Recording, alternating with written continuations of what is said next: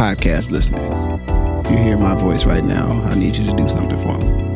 I want you to take out your phone or on your computer, go to Apple Podcasts, search for Ask Your Oldhead podcast. You'll see my logo, my little picture, my little image there. Find the show. Please rate and write a review. It's a small thing, but it helps others find this work and find what I'm doing here. And it really, really matters, as small as that may seem. So if you could please do that before we get into the show, I would much appreciate it. Thank you for listening. Let's get into it. Peace. So before we get started with this episode, I want to say thank you for listening and tuning in to the Ask Your Oldhead podcast. This is another Good Brothers edition. And so this particular recording is, probably right on time. But it was recorded, we were traveling, as you'll hear towards the end of our conversation today. And, as just a reminder, the value of moving through the world with people cannot be undersold. As always, when you tune in and listen to these conversations, please take the best part for yourself. And, feel free to comment or send us a message if you have some thoughts about what you've heard. You feel free to use any of the social media vehicles, or if you are connected in some more intimate way, send a brother a text message. So in any event, I hope you enjoy this conversation, and we'll be back. Peace.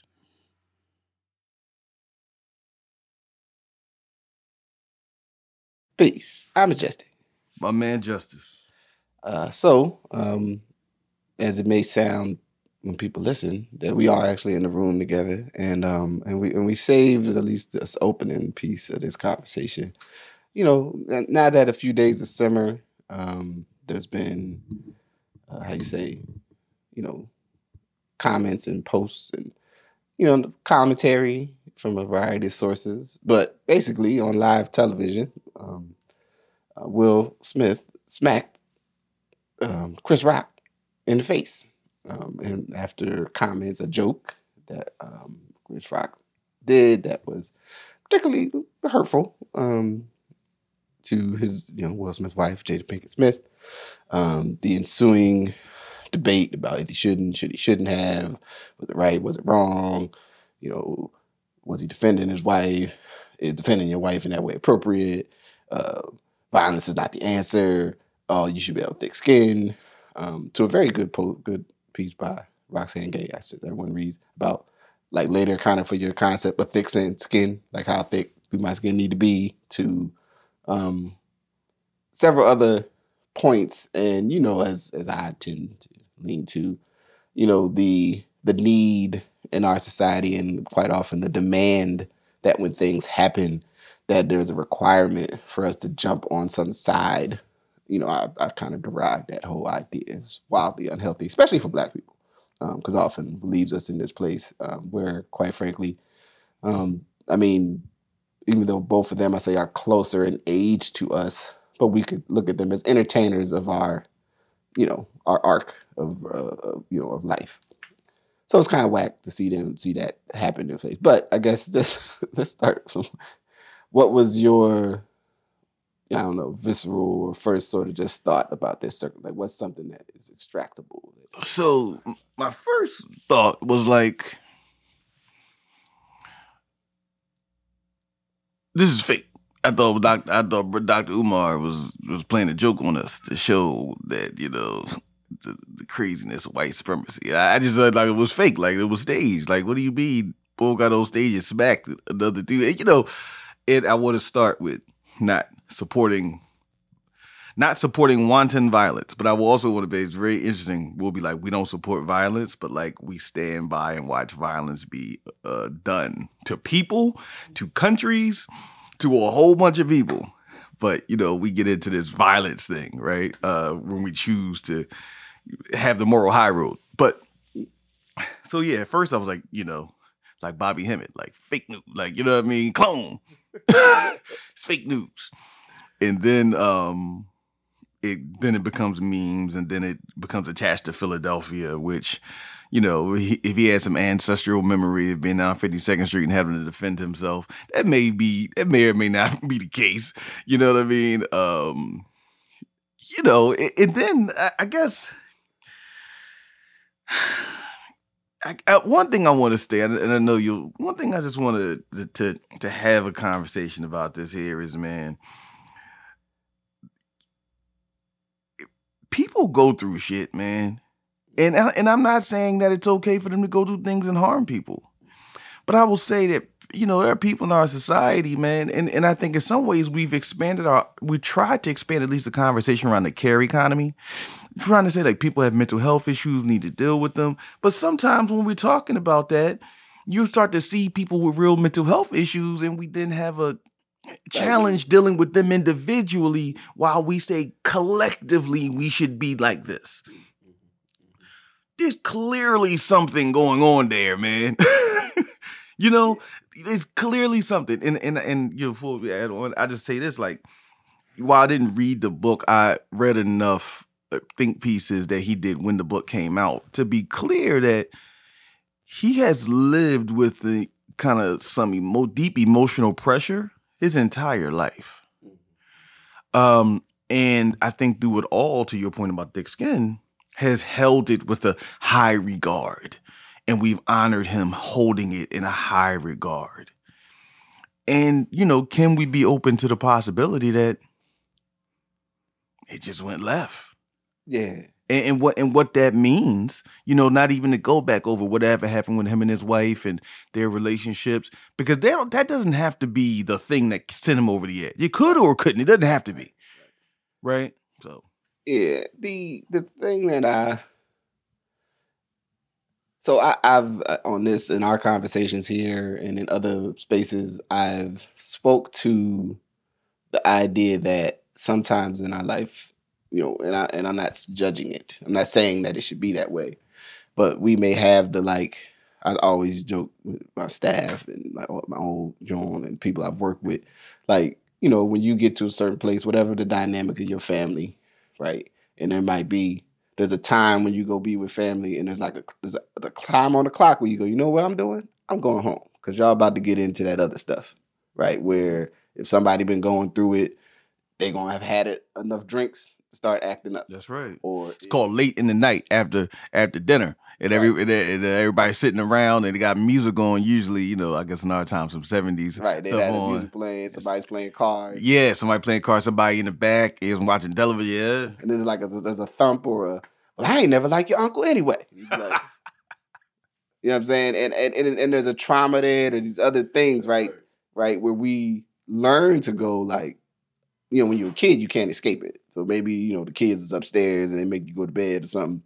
When you get older, though, that those lingering memories are with you. Now, what this has to do with this moment? It's the thing of something happens and someone feels they need to do something, but the set of things that they think are the right things to do, they chose the wrong one, right? Because and then, you know, I can't escape the thing of like if he really, really wanted to hurt him, like, it could have been a real much uglier thing than like walking up there and smack him. Like, in my mind, it was like, I'm upset, I'm triggered. I got out my seat. Damn it, I'm already walking. I can't stop walking and go sit back down. That's right. Like, or at least, you know, my ego might not let me, because I done stood up. Because then the commentary is going to be, oh, he got up like he was going to do something, but then he got, you know. It's crazy. But we would have done something. But black folks would have talked about you. And I'm going to say this. I'm going to name it. Black folks talked about you. Why you get up? So you're going to do something if you wasn't going to do nothing. One person's restraint. So therefore, if he feel like I got to go now and get up here because people will say, right, I knew you was a sucker. See, you was about to do something, but then you always act like you're going to do it. Then when you went, did it. And do you know what they said? And this is real rap. That's why Jada messed with the young boy. Right. So imagine that's in your head. Right. All of those. Right. Because this is because I think it's really important. And it is something for me. As somebody who, contrary, people may not know, despite my sweet, demeaning, loving nature, I have a very short temper. Yeah, I grew up my whole life with a short temper. And I learned through process to experience my short temper and find other ways to respond to things. right? Instead of, yelling loud and or approaching somebody, right? Which is a possibility. Right, which is a possibility. Instead of, when I flashback, when I I was a bad call. They did me dirty in dodgeball. I was so furious. I walked off the field. I kicked the fence and went into the gym. Went back into school. Everybody's like, why he headbutt the fence? I didn't headbutt the fence. I kicked it. But the point was being, you know what everybody did? They left me the hell alone. Even the teacher was like, damn, I ain't never seen him act like that. Nobody called my mom. There wasn't no meetings. They just said he was having a rough one today. Right. We went too far. Right? I had to learn how to because when you're starting to lose it, all of the different, at least for me, all the different reasons why you're here show up. And again, they're not always the most virtuous. They're not always like, because I am an honorable warrior of the Knights of the Order of Righteousness, and therefore I must. It's like sometimes it's like, they ain't gonna talk about me like that. This person ain't gonna, they always hated me. Whatever internecine stuff is floating around. And I'm sure for homie, and it even showed itself, obviously, people cheap jokes, social media. Oh, why you ain't do that to boy? Why you ain't say that to so-and-so, right? You wouldn't have did that if it was this other person. It's like all of that middle school, people pumping you up to fight stuff. That's right. And you might say, well, he's a grown man. He's like almost 50 years old or is 50 years old. How could he? I'm like, all of that stuff is still in us. Like all that stuff is in us, and you might do a good job of staying up in the upper front part of your frontal cortex, but then you might lose it. That's right. And so when someone actually loses it, rightfully we should like, yo, Will, you shouldn't have did that. That wasn't cool. Right. Understood. Chris Rock on the other side, you got to then deal with like, should I like smacked Will back? Like, should we have just got into a fisticuffs? Which he was like, obviously I can't do that. Right. Like, and people can go, well, Will's bigger than him and all this other stuff. I'm like, that ain't got nothing to do with fighting. I mean, it does, and like weight classes matter, but there's a certain thing of like, if like, I shouldn't fight this man in the middle of this. Right. I got his tuxedo on. I got his velvet, situation on here. I ain't supposed to be fighting this man, even though he came up here. I don't know what he's about to do to me, but I can't fight him. Right. Because that'll be even worse. Like if they were just wrestling around, they had the camera. That would like imagine in your mind, he smacks Will smacks him, then he go like Chris jumps back in his stance, comes with an overhand left, right, and it just is wrestling, right. It's bananas. Yeah. Like Chris is like, hold up, I can't. Right. I can't go out. Like it could have gone worse. It could be really, really bad. So like on a different level. So circling into and it's like, to me, we can look at all the different things that analyze the point and accept them, right? Like, yeah, I mean, there's some like the setback to race type talk. I'll be like, I don't setback from what? I don't think about the white gaze that much. So hold on, I want to touch still because that's not my bag. I know that's some people's bag. Let me just touch that. If you assert that when we do something bad, quote unquote bad, if you think it's bad, again, now I could say it wasn't as tasteful. I could say maybe it wasn't as thoughtful. You think that sets us back years? Because good white folks gonna see us do that? What did the good white folk, did it set us forward when they became millionaires? Did it make the race better? Like, like I told my pop, I think there's a certain group of black folks that still have this idea of the racial covenant we all made. The social contract that black folks, I think until a relatively recent point, had. Right? You always had groups of people who say, I don't give a damn what y'all think. But you had this contract like, man, we're gonna act on behalf of us all. Right? But then for a variety of reasons, I don't think most of us function like that. I don't think Will Smith nor Chris Rock are going outside with the social contract. I mean, I think, back in their mind, they know they black. Right. But not that like everything they do has to be like the most pristine for black people. I don't think that's the case. So this idea that, and I wonder, do we put that on we put that on each other every day, right? Like, I don't have an issue with it per se, but when somebody walk out with a bonnet on and slippers that's dusty on the back of them with socks, okay, are you setting the race back? Right. Do we got to, or should we do we have to wear suits every day? Like, what is actually the place that is representative of the race? And a further one to probe, does that mean that the entertainer is the race man? That the entertainer is the race woman? Right? Like, why do we affix that to them? Right. You know? And then say, well, because, don't matter if you're rich or not, black people still gonna be violent. Interesting story. We got a whole industry of videos where people pull guns out and we openly sell it to the world. And people have made a lot of money, right? Off of that. Yeah.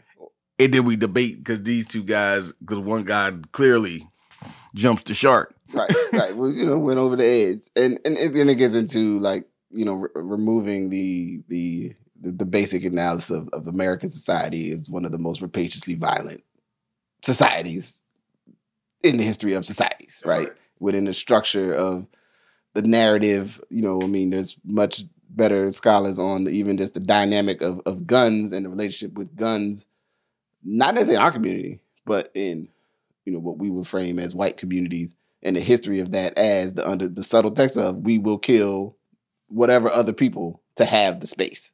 Right. It's,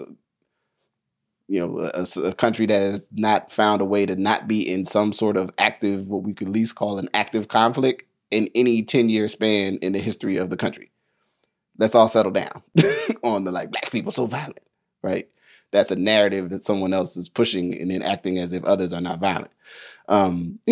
Not to speak to, the other forms of violence that we endure, within this society. And the conditions that have been fostered for certain populations of people, certain populations of our community to act in ways that, might be harmful on the intra community level, right? Mm-hmm. Like, again, multiple things can be true. Right.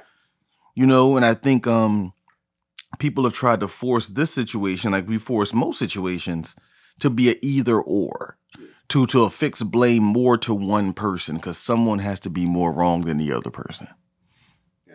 And, it's just to make sure it's not lost. I mean, there's the other part of this where it's just the idea that, I thought, like, even on talking about what happened, and I want to touch on 2 points. One, I want to talk about Jada Pinkett Smith and Denzel Washington and Tyler Perry in the moment, checking on both of them, like what happened, right? Checking on Chris, checking on Will. I'm talking about Jada. Mm-hmm. I could imagine, whatever the dynamics of their, challenges and the way, publicly we make jokes, entanglements, all that stuff. But these people have been together since the 90s, right? Mm-hmm. So whatever the unhealthy, challenging, whatever pieces of their relationship may be, this person's been in a long term. I could understand, looking over and seeing that person suddenly have a look that's like they're hurt, where the veil, the as I call it, the Rajee shark eyes, my nictitating membrane will go over this, and I'll be like, where is the person that made her feel like that? And it's not about her to me, I can understand someone being upset and wanting to protect her and make the wrong choice. The other thing I can understand is, and I don't want to speak for her, is, and what I would ask folks to do, or I want to just extend, is like, she shouldn't have to endure that. She shouldn't have to endure jokes constantly in every space about her. Right. It's the bad contract we've made with wealth. Mm-hmm. We've created a horrible contract with wealth and humanity. Mm-hmm. We've done an inverse. We've said, if you're poor, don't say anything about this person because you're poor. If you're rich, the contract is you should be able to take what I dish out because you're rich. Mm-hmm. Which on its head is a laughable concept. Like, money does a lot of shit for you, but it doesn't make it easier to someone to harm you. Right. And for you to be okay. You know what I mean? Yeah. And just, there's not a lot I could I don't want to, but basically, even if Jada, if you're listening to this, hey, sis, I appreciate your creative contribution to our society, and you shouldn't have to deal with that. And that's all. Shout out to Baltimore. You know what I'm saying? Be more in the house. Yo, wild crew. Yeah, I gotta say this too. I know because we be talking about really highfalutin concepts. Absolutely. Sometimes, y'all's a wild couple, and not because of nothing that happened before, right? But because y'all would not leave. Right. that is hilarious. That is the wild. That is the wildest part of it. I gotta say, even sometimes wilder than the fact that he did it was not the fact that he did it, the fact that they did it, and then both looked at them and said, "No, we ain't going nowhere. We still got an award to get." And a mug didn't know what to do with it. You couldn't figure that out. See, like I said, as much as, again, I would like to think I always try to hold myself with a higher regard. If I snapped, that's one thing. But then I snapped, I come into the reality of the impact of me snapping. And then someone says, well, we'd like you to leave the premises. And y'all go, no. Nah, B. Now we're gonna stay right here. Now that for y'all do, Baltimore and Philadelphia, they can't take y'all nowhere for that one. Because that's And all I've read people make comments like, well, how could they let them stay? And I was like, I mean, so y'all want the Academy Awards to get the security dudes to physically grab Will Smith, Jada Pinkett Smith, and their family, Charlie Mack, and yank them out the building. Right. Like, stop the show, stop the telecast, and because that's what we're asking for, right? So sometimes we tell people things should happen, and we don't hear the violence that's behind that. Because there's a thing, like someone, and I've dealt with situations in my professional capacity where someone refuses to leave, right? And so if you operate with certain humanistic, constraints, right, where you'll go, all right, I can't like grab you and throw you up out this joint. Right. That wouldn't be appropriate. So I got to figure out how we're going to work this out, right? So I might sit next to you, but like, all right, well, you ain't going to leave. I'm going to sit right here with you, okay? Is that cool? Right. You'd be like, all right, cool. And like, go on with the show. Right. And then people might be like, well, why would you do that? The reality of actually practicing, circling back to when someone comes outside of the frame of what we want to be healthy and what we think is right and exact. The reality of actually practicing that requires a different set of responses. And I think I can say this, I think with some confidence. Anyone who's ever worked in a school, right? Anyone's ever worked in a like community centery kind of environment, especially where anyone's welcome.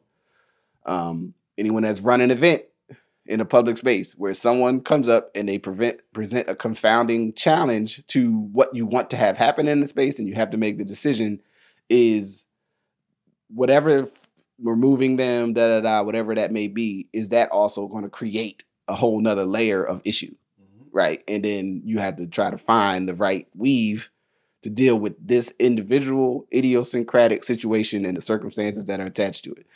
Again, it requires an amazing intestinal fortitude to just be like, I ain't leaving.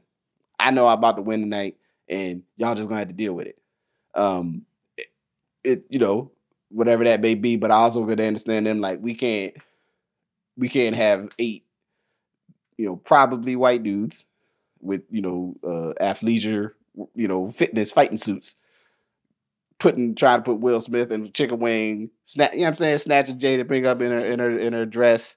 Yeah, I mean, like it turns into a whole other. Yeah, you got to make a tactical decision. Like the tactics around that you would have to utilize in order to get your desired result. Right, and then y'all aren't dealing with some sort of like, as I would say, robust reciprocal principles where you go, hold up, y'all.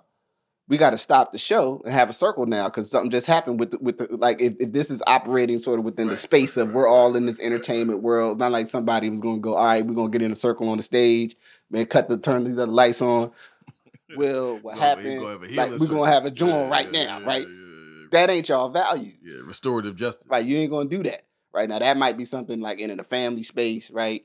If in one of ours or something happened between brothers, be like, look, man, we need to separate y'all for a minute to cool down. All right, everybody come back. We gotta talk about this because we all connected to each other, right? So that's absent from that space, right? And so this is the things I want people to think about when you feeling all empowered to give all your various comments about what should or shouldn't happen. you know what I mean, or who should be consequences. Look, I mean, in the words of Uncle Ruckus, paraphrase, they should have never gave y'all the internet.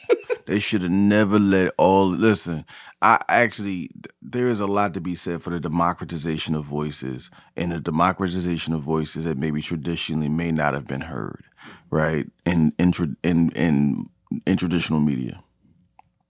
And I support that. And it's been an important thing. But they should have never gave y'all the internet. It doesn't matter what you think.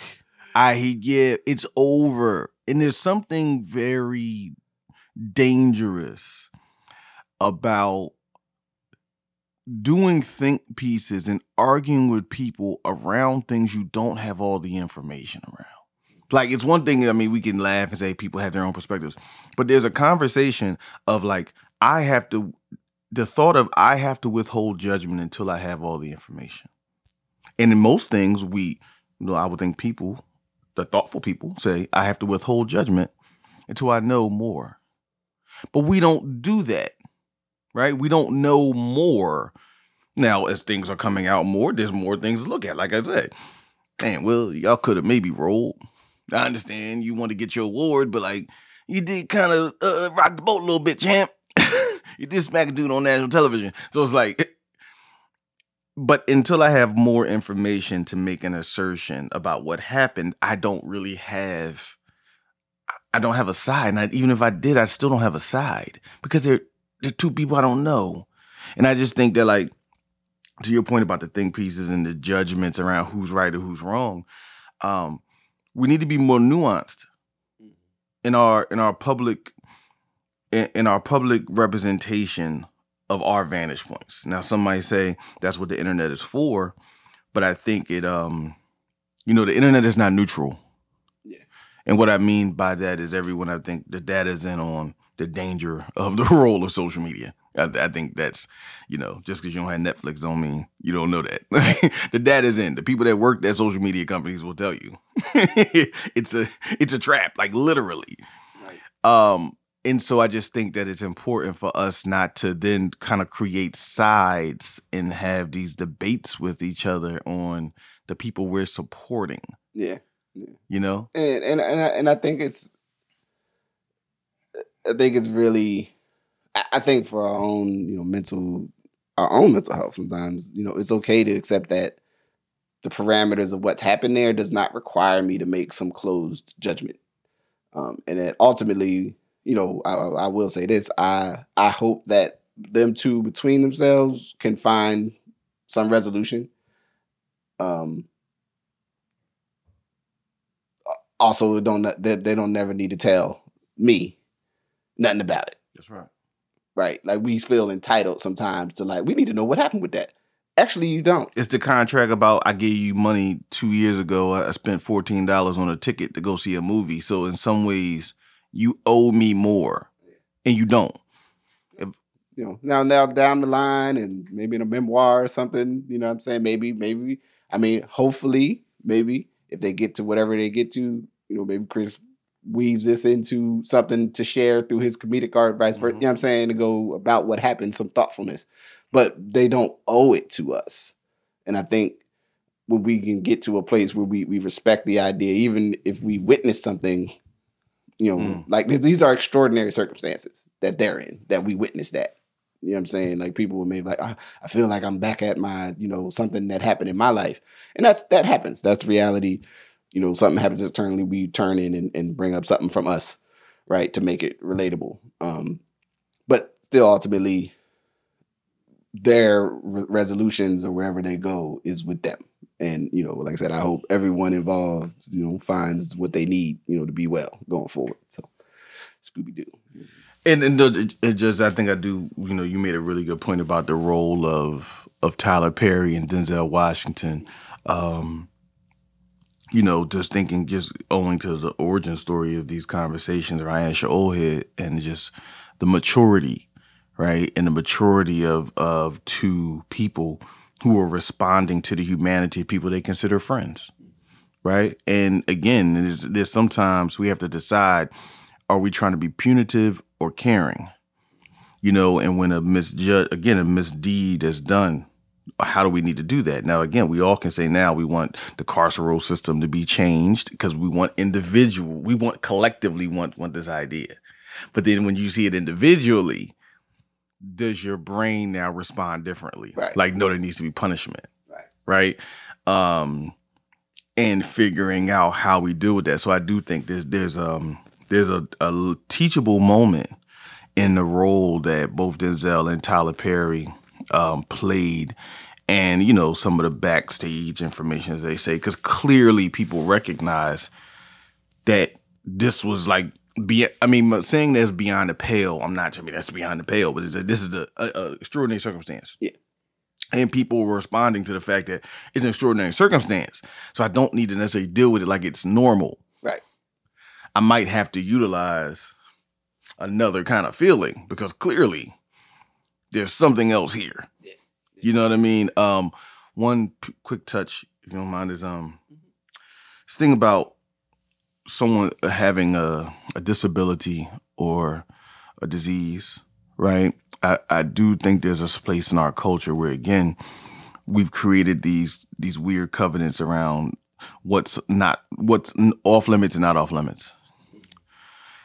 In the sense of giving comedians free reign to speak as they see fit.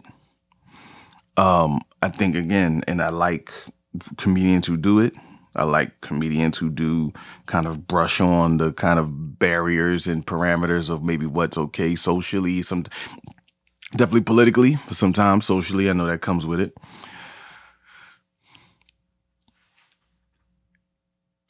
These guys don't write their jokes.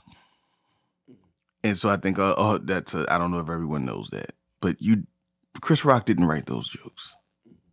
Those jokes were written for Chris Rock by writers who that's how they get their big break. If someone who wrote the joke had no idea that she has an autoimmune disease, then you're irresponsible. You're responsible. And I will apply the same thing to things that Dave Chappelle has said. So some of the shit Dave Chappelle says is irresponsible.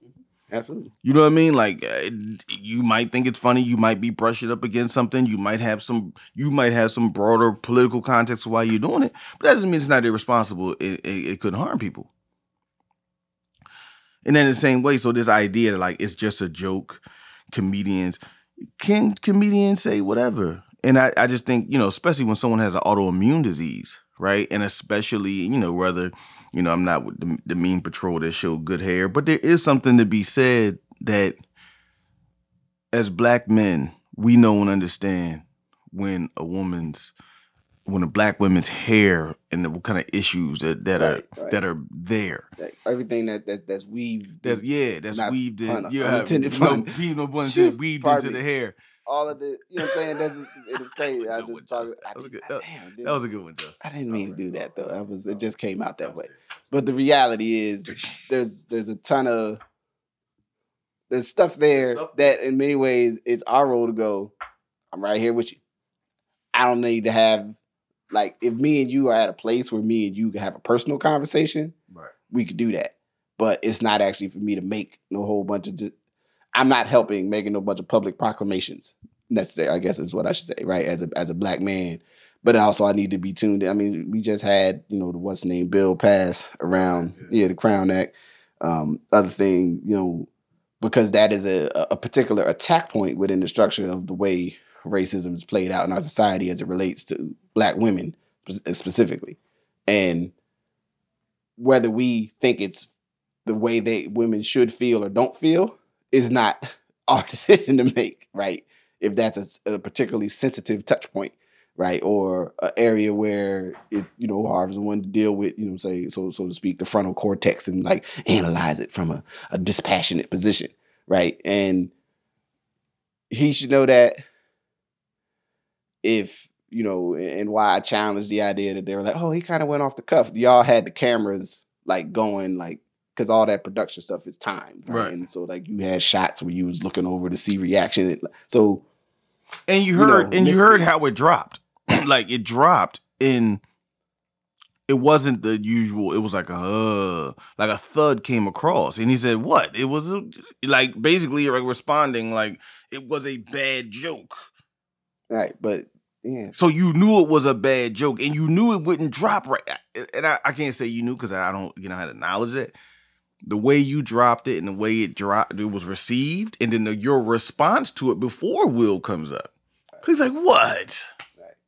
AKA, yo, you knew it was beyond the. You knew it wasn't. You know what I mean? And so whether the person that wrote it knew it was like that, whether you knew it like that as an artist, as a performer. But most importantly, again, this idea of, okay, because they're wealthy or because they get on TV and talk about their lives, that they are now open to these other things because they have red table talks. And I think there's like this one-to-one thing, because they get paid to talk about their lives and talk about other people's lives, they're more open. They should be more open to our to whatever I need. Acerbic, like acerbic criticism. Yeah. Well, hopefully that all figures itself out. You know what I'm saying? Everybody don't lose no sleep over all this, though. Please don't lose no sleep. Children need things, people, houseless families. There's a lot of stuff going on in the world. Don't lose too much sleep around this particular situation. Take the best part.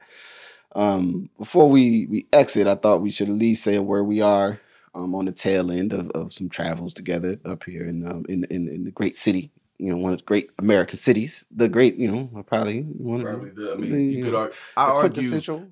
Yeah, I argue that there are probably 3 great cities in America: New York, LA, and Chicago. Miami is an interesting place in the sense that it's kind of America, but it's kind of not in America. It's kind of somewhere. It's in a gray. It's kind of a gateway to the rest of the gateway to the Southern Hemisphere, but like. I think Chicago is the most, what I'm going to call, quote unquote, American of American cities. And I don't mean that by just like the people, right? But I just like the way they're structured, the story, rail lines. A black man started it. No one wants to give his credit.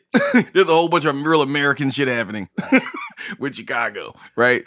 Obviously, LA kind of similar to Miami in its own way, but also very fundamentally American. Another place that black Afro-Mexicans was there. Nobody want to talk about that shit either. But New York, I think, is one of the quintessential global cities, right? Like it exists.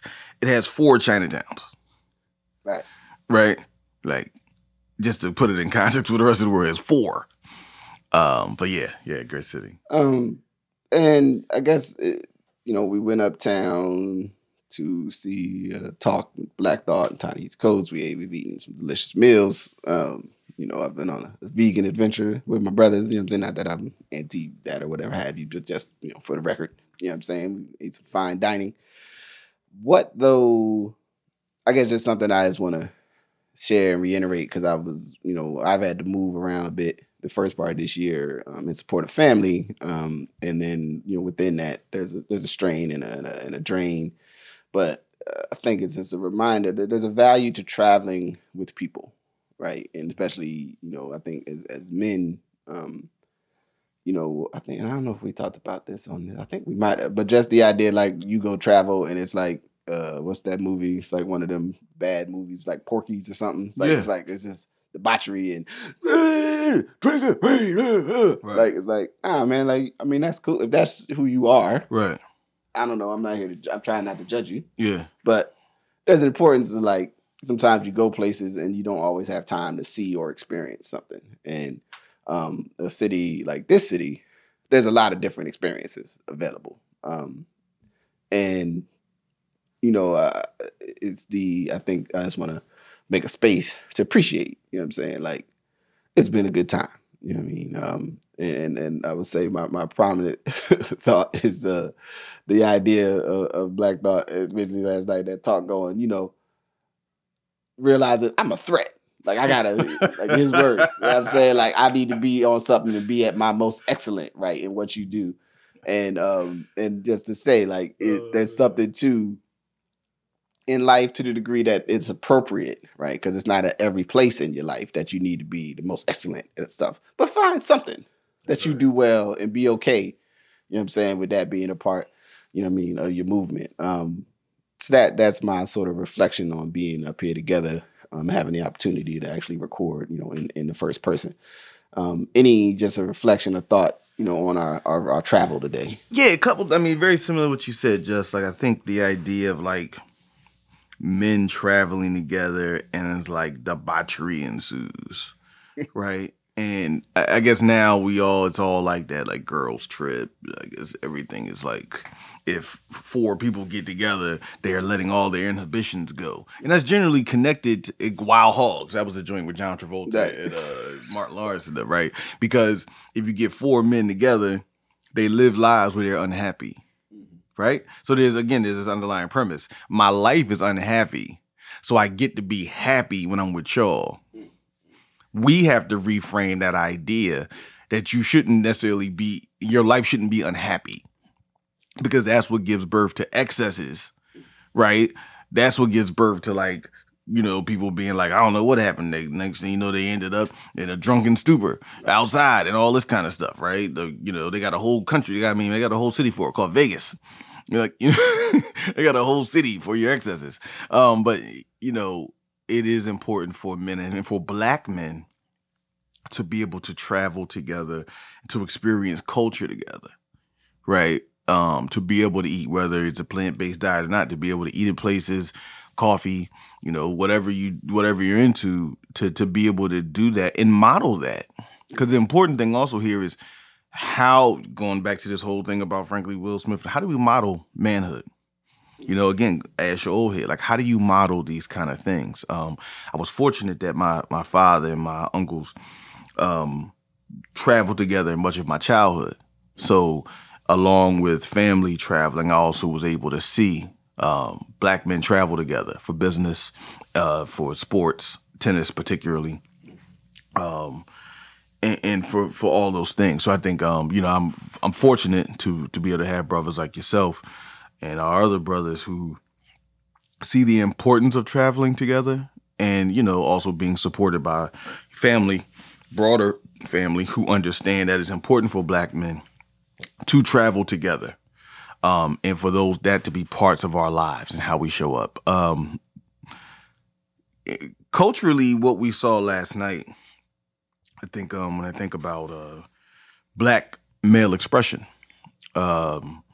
and I think about Ta-Nehisi Coates and his form of expression, and thinking about the role of the roots music in Ta-Nehisi Coates' life, makes you think about the importance of culture and how you're taking culture in.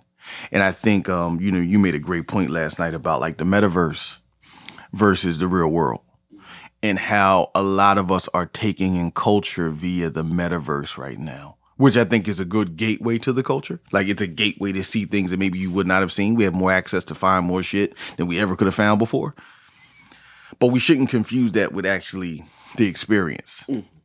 And so I think the importance of culturally seeing the people that we care about, not just rap and perform, but also talk. Right? I think there's a space where we have to normalize how we hear the artists talk about their art. Because it's one thing to just receive it, but another thing to hear it. And so when you hear Black Thought talk about being a threat, he's doing it with the assurance of someone who has dedicated thousands of hours to his craft as a master of his craft. Right. Ta-Nehisi Coates is talking as someone who has watched Black Thought master his craft as he has mastered his craft. And that was the whole power, I think, of what I seen when we talked about doing this, was like, you know, we like to venerate the artists that came before us, but then the artists who are actually performing at a very high level right now, we might just be like, oh, okay. Versus like, no, let's hear the artist talk now the same way you may have wanted to hear Jacob Lawrence talk when he was doing the art. Right. Or you wanted to hear Romeo Bearder. You wanted to hear Coltrane talk about his music. Well, you don't get that chance unless you see a documentary. But you do get to see a virtuoso like Black Thought, or a virtuoso like Ta-Nehisi Coates in a fundamentally Black place. Right. Talking about Black art and Black manhood and Black music. Right. And I think something that's important, especially in like I said, the difference between being in the space, they didn't have to say in the room, but it's like a real black thing we're doing. Because everyone in the room, Right. You already know it. Right. Right? Like you're at the Apollo, you're in Harlem, that they're on the stage. Like you don't, like there's places sometimes where you might have to say, this is going to be a black space. Right. Everybody knows.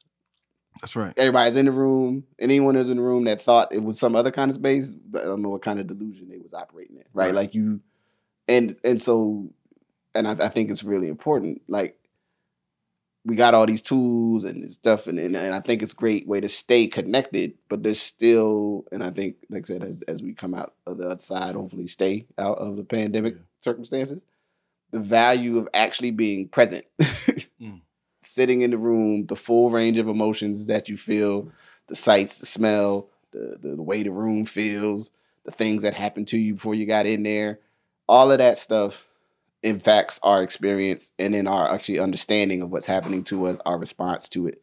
And it's one of those things I get to, put on my, on my checklist of like, I got to hear those two artists and creative folks that have impacted my life in a positive way speak with each other in real time while I'm here.